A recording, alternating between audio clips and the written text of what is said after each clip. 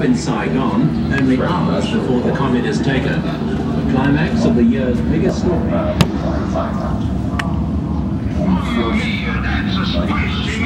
There's a brainwashing here, everybody.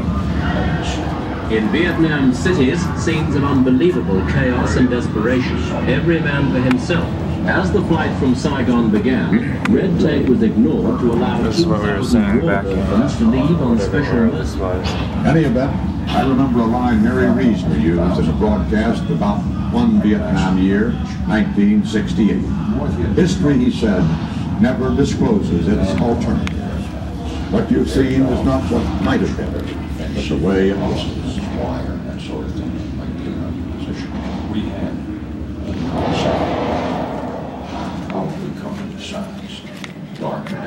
I shall immediately request the Congress to pass a resolution making it clear that our government is united in its determination to take all necessary measures in support of freedom and in defense of peace in Southeast Asia.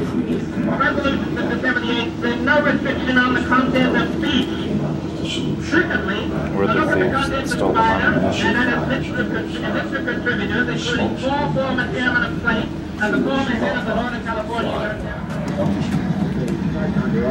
Essentially in the Gulf Tonkin area, the Constellation has been moving in this direction. Will now be one strike. Will this be one strike or several? There are obviously more than one aircraft. See the illusion here when you're seeing it all at once. There has been nothing like it since President Roosevelt's visit to North Africa in the wartime year of 1943. No president has been closer to battle. The American flag flies on the civil wall. You have enough firepower anyway. The job is now done. The dust travel.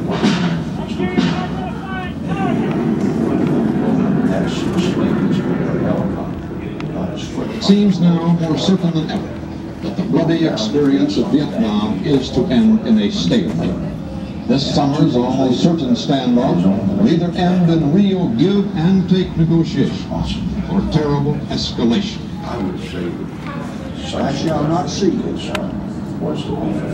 and I will not accept the nomination of my party for another term as your Because president. I am crooked president, like all the rest.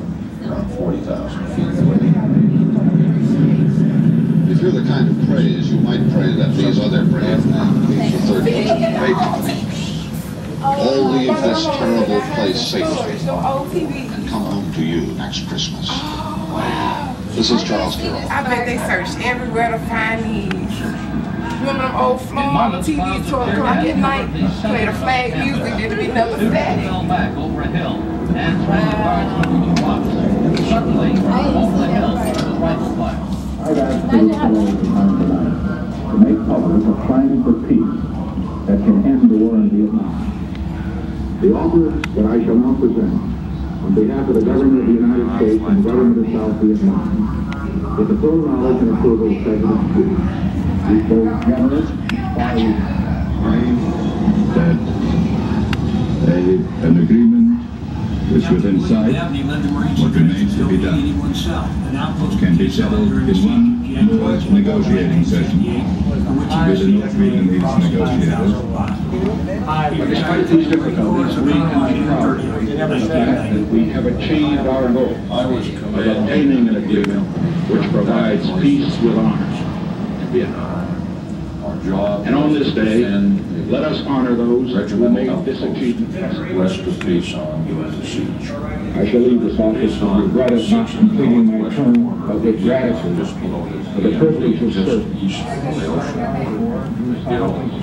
I, Gerald R. Ford, do solemnly swear that I will faithfully execute the office of President of the United States, the office of President of the United States. The whole siege began On the American Embassy roof in Saigon, only hours before the communist takeover, the climax of the year's biggest story.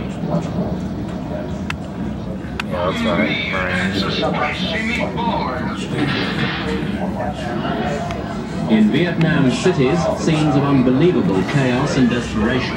Every man for himself. As the flight from Saigon began, red tape was ignored to allow 2,000 war orphans to leave on special mercy.